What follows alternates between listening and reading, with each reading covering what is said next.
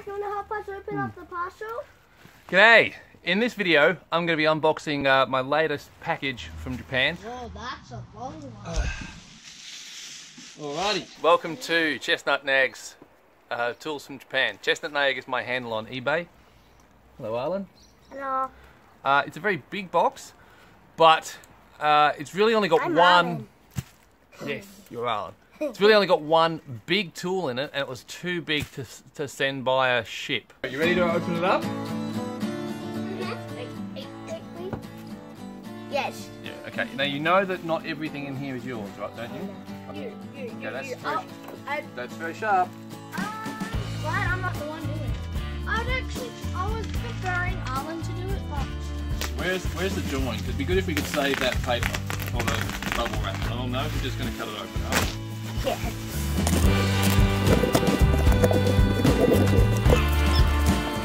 There's a lot of grunting and groaning there. Can I have the knife, please? Sure. And I'll take the bubble. You take the bubble wrap out. Okay. Okay. And all the rubbish shall go on there.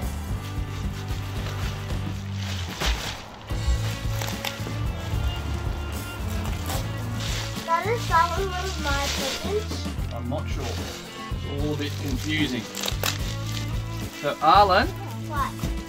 Okay, these aren't your presents for now, but Mum got me to get these as rewards for later.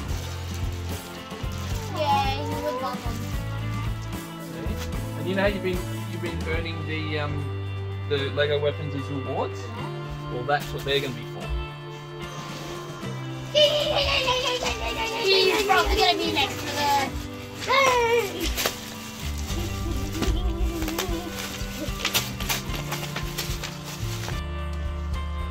That and that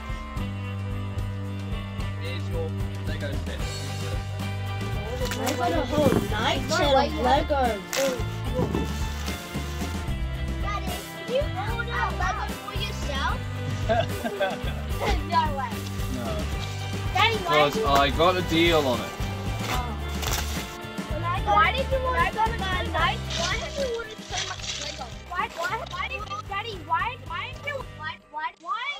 Why have you ordered so much Lego, Daddy? Oh, right. Well, Bedlam is over.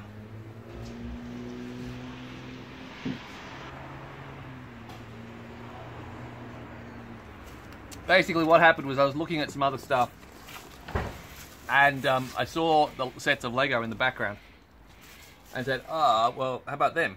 And snaffled them. Arlen, we're in the process of finalising a diagnosis for Arlen being on the autism spectrum. And Lego is just one of those things that he really relates to and really helps him calm down and relax when he's not flat out excited. So, back to the tools. The saw. Now, you know I was saying before about some things are too big to be sent by ship. Don't go the logic. Well, they send them by plane, and the one that was too big is this saw. Oh. Beautiful.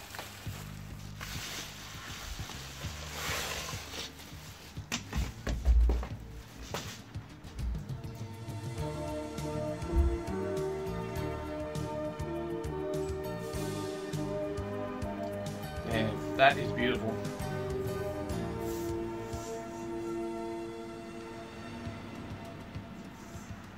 So the other thing that didn't get sent out via ship, 1.8 litres of camellia oil.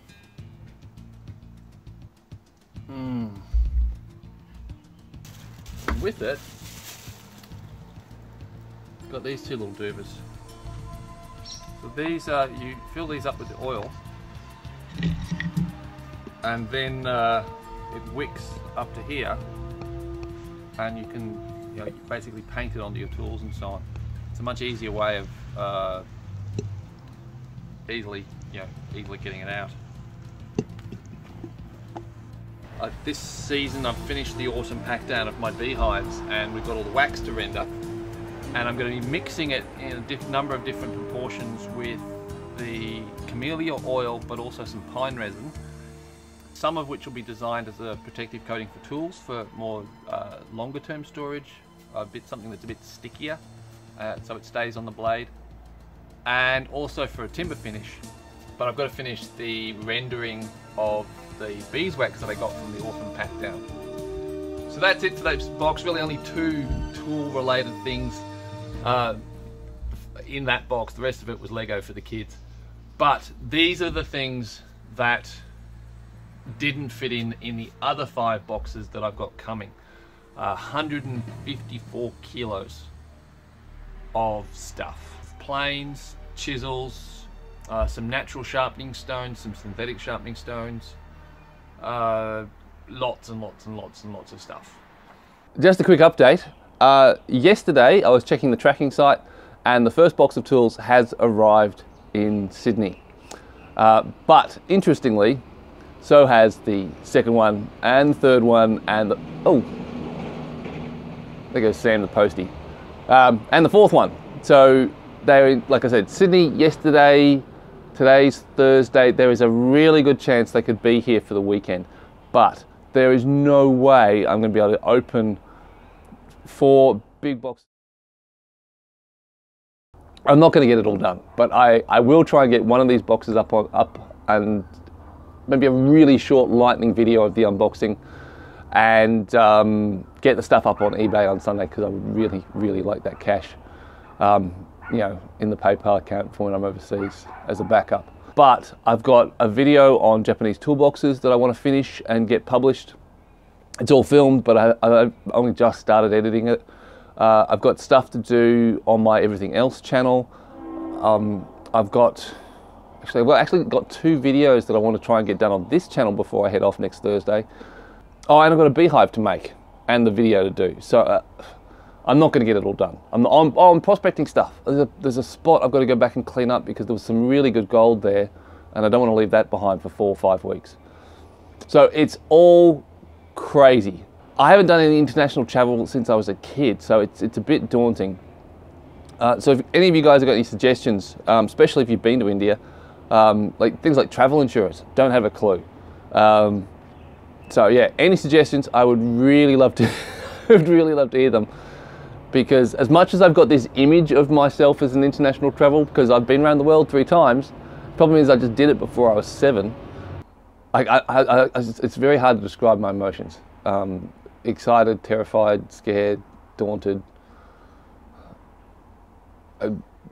There's a whole gamut of stuff going on. But anyway, catch you guys later. Stay tuned for the videos that are coming up. I'm going to get at least 1, maybe 2 out before I go on this channel, and you know, at least 1 more on the other channels, I hope.